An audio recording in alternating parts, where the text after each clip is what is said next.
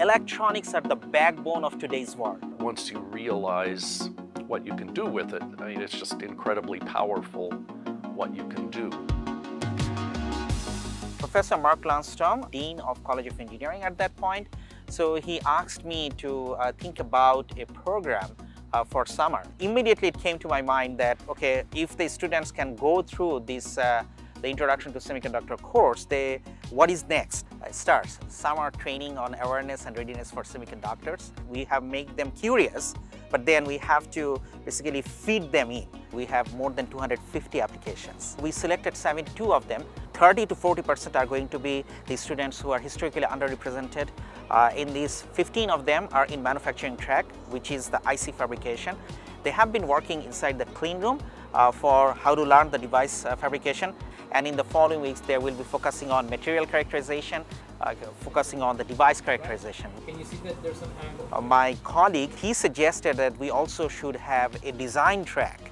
And that's where we got our colleague, Dr. Mark Johnson. He has been training students on circuit design, chip design for many years. Electronics and integrated circuits tend to be something that's invisible to people.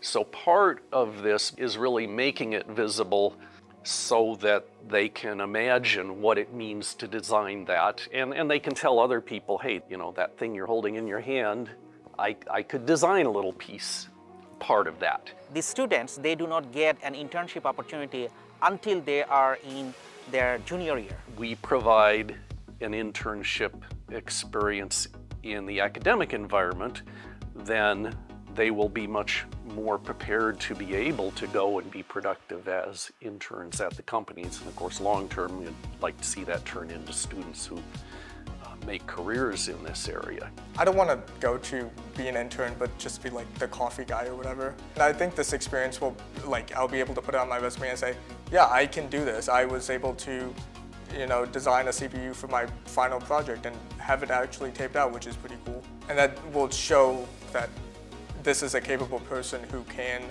who's used this experience to become a productive part of the company. The semiconductor industry is a very rapidly changing industry. This class is probably going to prepare you very well for most of the stuff you'll see in the future. So if you're at least remotely interested, to just give it a shot and see what you can make out of it.